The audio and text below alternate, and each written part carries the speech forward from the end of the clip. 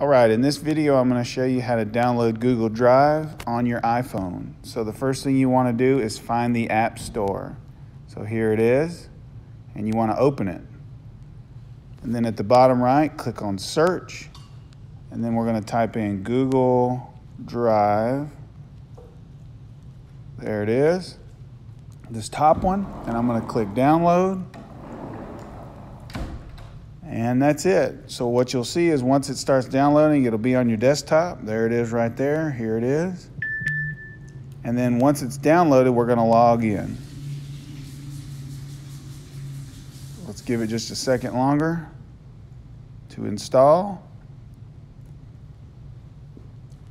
All right, and now we need to go log in. So to log in, you have to have a Google email, a Gmail. So I'm going to tap on it and click Sign In. And click Continue, and I'm going to put in my Gmail right here, my email, and then my password, and I'll be logged into Google Drive.